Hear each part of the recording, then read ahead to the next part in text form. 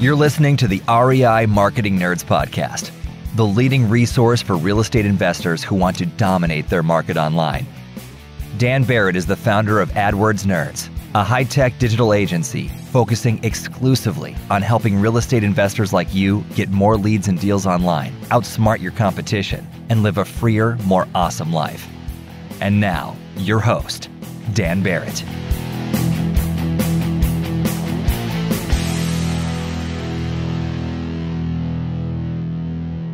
All right. Hello, everyone, and welcome to this week's episode of the REI Marketing Nerds Podcast. As always, this is Daniel Barrett here from AdWordsNerds.com. And look, if you need help with your online marketing, you're a real estate investor, what are you doing? You got to go over to AdWordsNerds.com.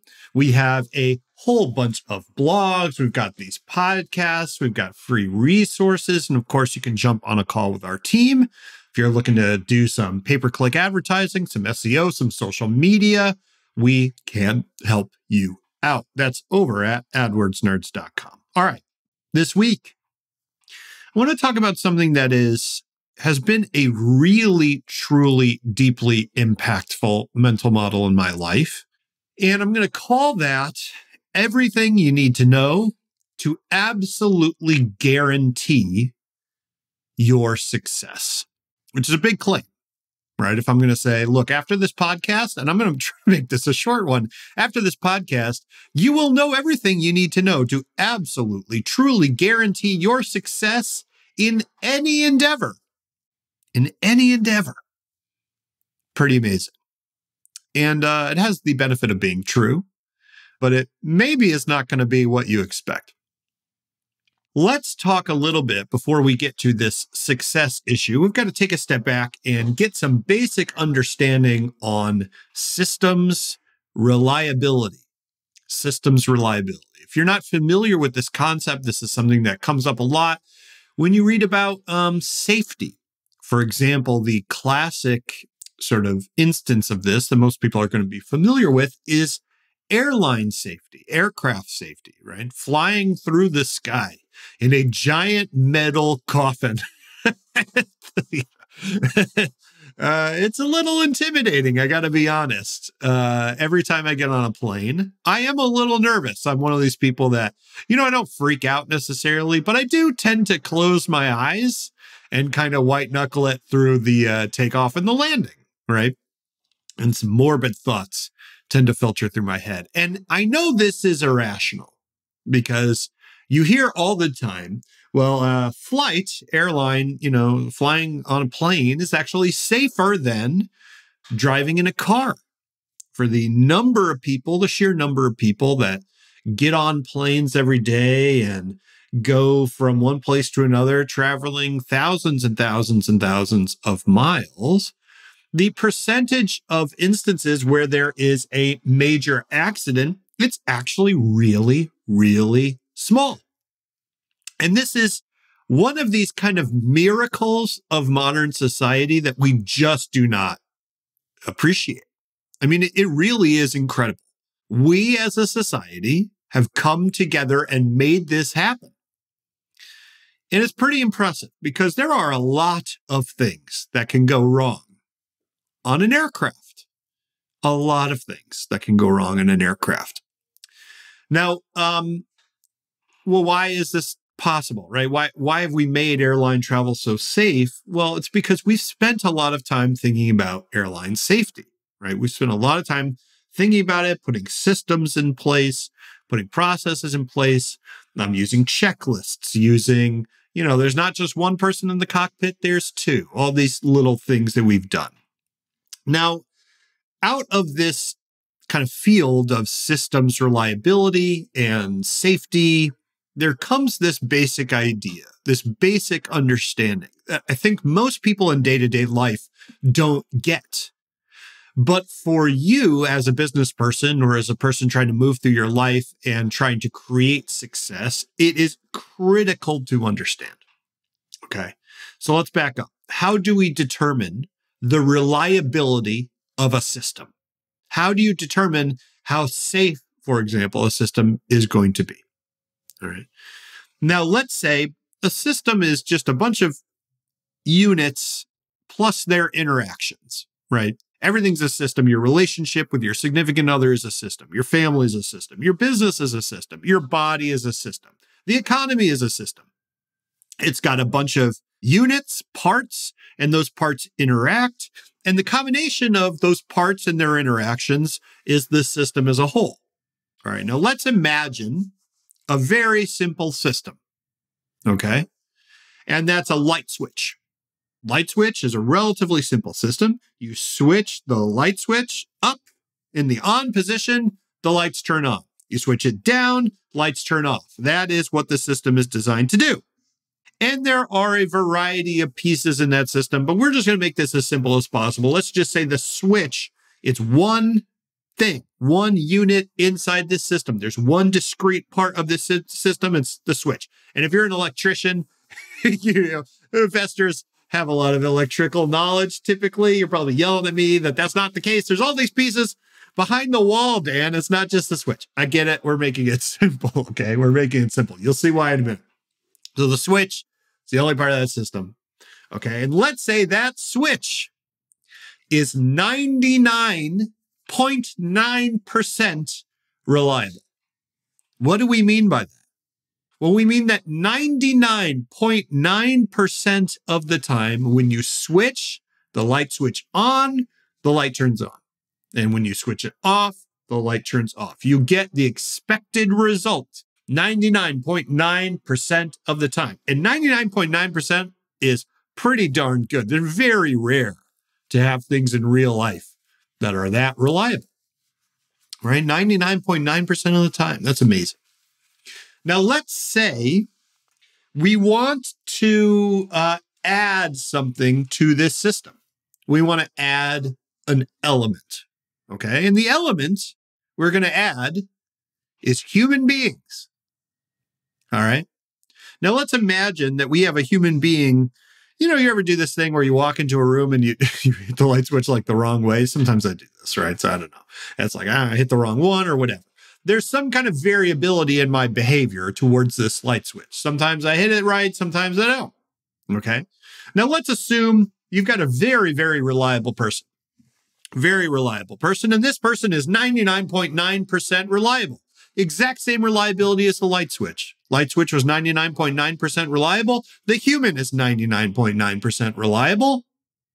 Okay, because we've got a really, really, really reliable human. What is the reliability now of the system that is composed of the light switch with 99.9% reliability and the human who is 99.9% reliable?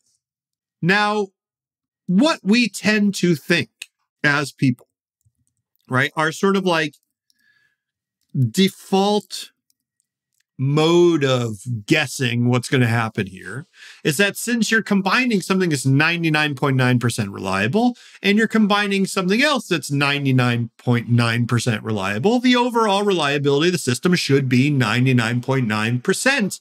But it isn't. It isn't. Because to find the reliability of a system, we multiply those two numbers together. And neither of those numbers is 100%. So if the light switch breaks, 0.01% of the time, and the human's behavior changes 0.01% of the time, well, guess what? It's 0.02% of the time now that we have issues. Or to put this another way, 99.9% reliable times 99.9% reliable is 99.8% reliable. The entire system is less reliable than its least reliable piece. Let's think about this again. Let's say we add a third element to this system. Let's say there's some kind of device we put on top of the switch that the human being has to operate. So the switch is 99.9% reliable and the human is 99.9% reliable. But let's say that this new device that we added is only 80% reliable. Still pretty good. So now we have 99.9% reliable times 99.9% reliable times 80% reliable. The entire system is now 79.8% reliable. Even though those first two elements are 99.9% reliable, the entire system is less reliable than its least reliable piece.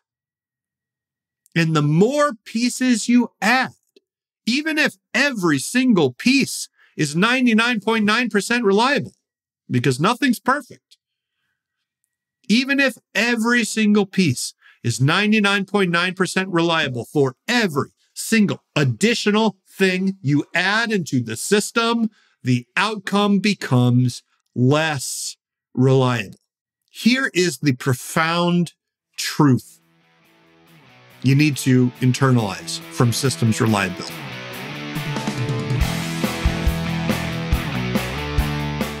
Want to find motivated seller leads online, but don't know where to start? Download our free Motivated Seller Keyword Report today.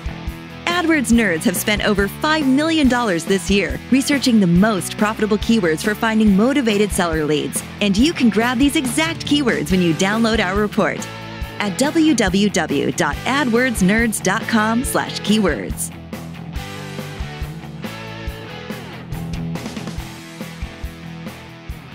The more things that need to go right, the less reliable the system is. If the light switch needs to go right, and the human's behavior needs to go right, and the device we put on top of the light switch needs to go right, that system is less reliable than if we only needed one thing to go right.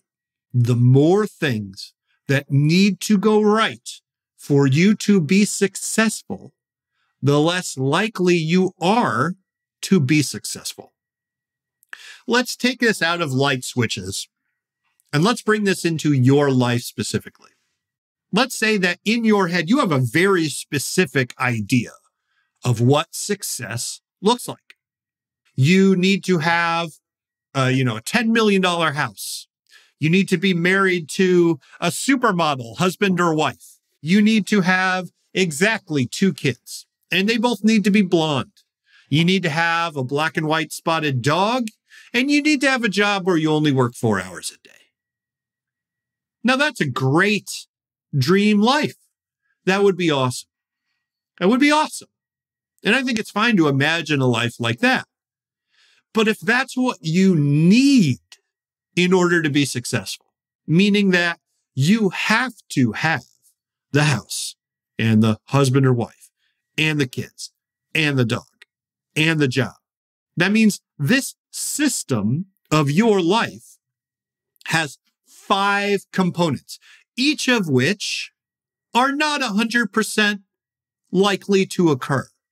And we know the more elements you add to a system, the less reliable that system becomes. And so you have created, by creating this fantasy that has to happen for you to feel successful, you have created a situation in which you are unlikely to be successful. Maybe you get the house. Maybe you get the husband and wife. Maybe you get the kids. Maybe you get the job. Maybe you just couldn't find the dog. And all of a sudden, even though everything else worked out, you're a failure. The more pieces that need to go right for you to be successful, the less likely to be successful you are. Now, I started this podcast by saying I was going to tell you everything you need to know in order to guarantee your success. So here's the secret. Here's the secret. You want to guarantee you'll be successful? Don't require anything to go right. This is the secret that underlies all great religious traditions, particularly Buddhism. If you are not connected to any particular outcome, guess what? You can always be happy and you can always feel successful. Now, that's a profound spiritual truth, but it might not be super helpful for you. After all, I have goals, I have dreams, there are things I want to be successful. So let's bring this back to something a little bit more applicable to your life and your investing business right now. The way to internalize this knowledge is to say, it's not wrong to have goals and to want specific things in order to feel successful. We all do. What's important is you only keep the elements of that system that are critical. It's not important to me to have a particularly large house. I just don't care. It's not important to me to have a particular type of car. This is not something I care about. It would be nice, but I don't need it. So I'm very careful not to include those things in my definition of success. If I set up a situation in which I'm saying, well, look, everybody around me has a certain kind of car and a certain type of house and a certain type of lifestyle. Well, I need those things in order to be successful, but they're not really important to me. What I'm doing is adding elements to the system and decreasing the likelihood of my own success for nothing. I'm living someone else's life. And that is a recipe for failure. Instead, if you want to raise the certainty that you will be successful, what is most important is being extremely clear on what you really want. What truly defines success for you. And the fewer elements you can put in that definition of success, the fewer pieces that you can put in that definition of success, the fewer things that need to go right in order for you to be successful, the more likely to be successful you are. I hope that makes sense. I hope this was useful. This has been something I think about a lot in my life, and I hope it's useful in yours. And look, on this podcast, we usually talk about online marketing. This podcast was secretly about online marketing. If you can figure out the application, I encourage you to do that because that's something we do over at AdWords Nerds every single day. Like I said, if you want to come and talk to our team about improving your online marketing for motivated sellers, please do so. It's at AdWordsNerds.com. We would love to have you. Other thing, we've got a free Facebook group. It's at AdWordsNerds.com/group. And hey, did you know I'm on YouTube? I've been doing videos on there. I'm really proud of the work I've been doing on YouTube. Just go on YouTube and type in AdWords Nerds. You'll find us. As always, I appreciate you being here. I appreciate you listening, and I will talk to you next week. Cheers.